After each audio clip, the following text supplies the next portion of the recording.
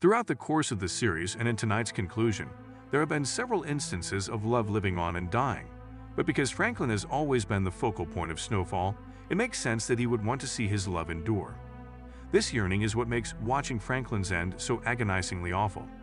It makes sense that many viewers would want him to lead a happy life. Happy endings, however, belong in fairy tales, not real life.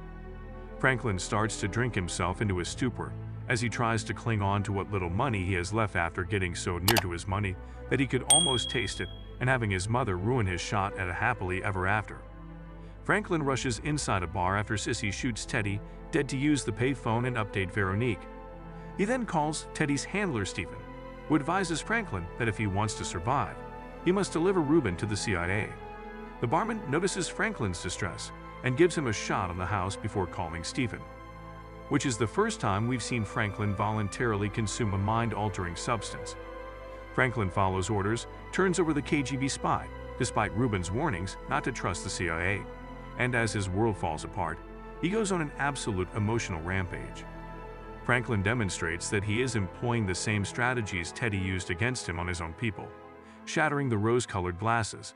He urgently requests Leon the $3 million he's managed to save in exchange for a scheme that would make him a stakeholder in Franklin's real estate business.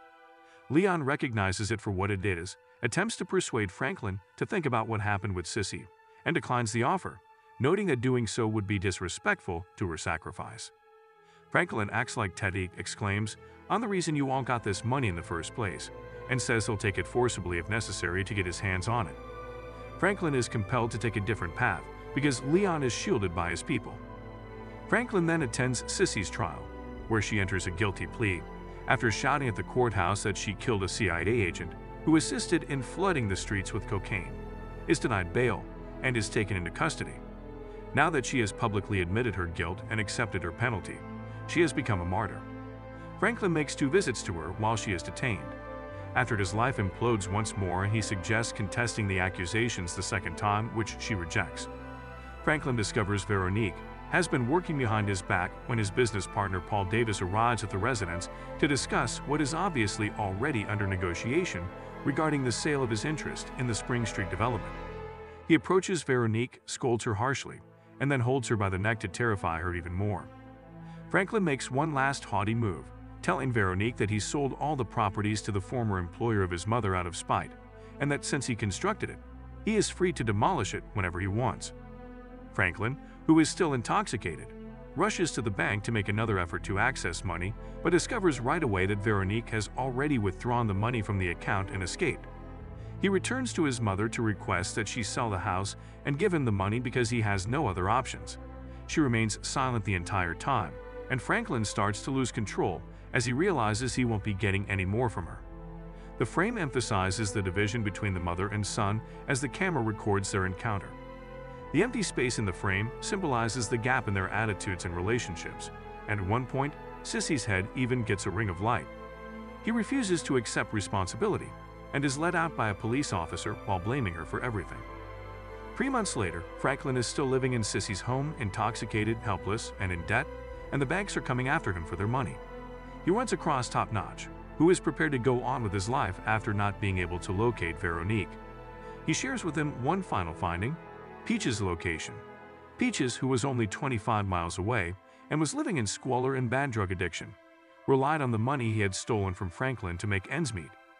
Franklin kills Peaches in an attempt to retrieve his money, then hires Miguel, a mechanic, to open the safe containing what's left of Peaches.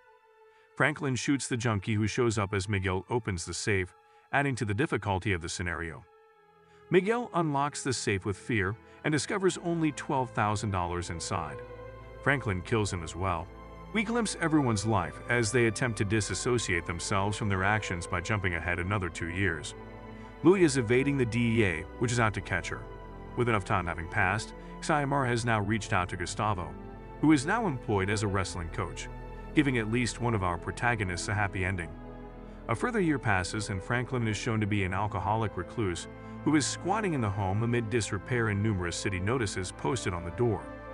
Since Wanda left for Ghana soon after Sissy was imprisoned, and it is hinted that Leon followed Sissy's advice and left with his wife soon after, Leon is in the city when he discovers Franklin portraying the wild local bum.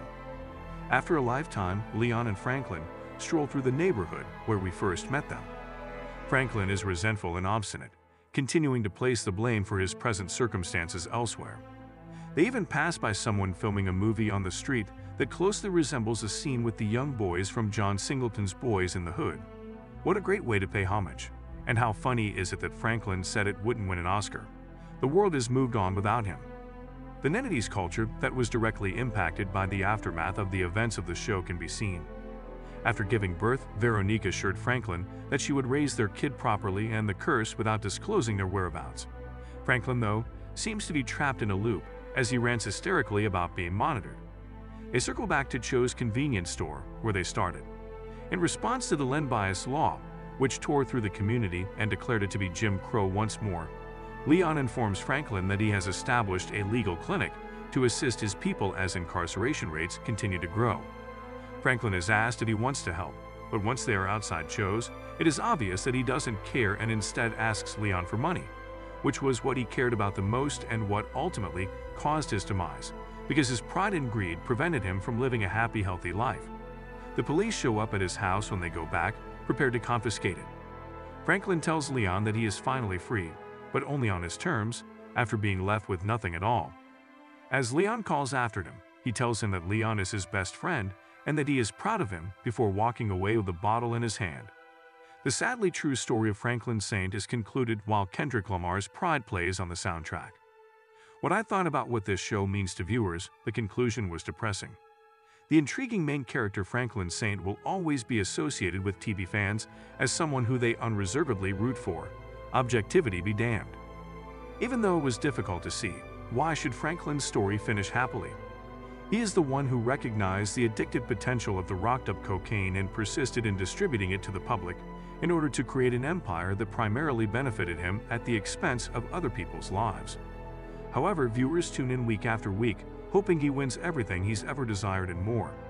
We see his humanity above all because we understand how he feels. After all is said and done, I can state with certainty that Snowfall has cemented its place in television history as an example of this particular period in which producers are breaking new ground. The actor who plays Sissy, Michael Hyatt, claims that this was a goal of John Singleton's to convey the tale of the people, the generations as well, from a different angle, what it did to people. Sadly, the majority of those who were involved in the drug trade during that time had a dismal outcome, and the series' conclusion honors this reality despite what Franklin represents to us.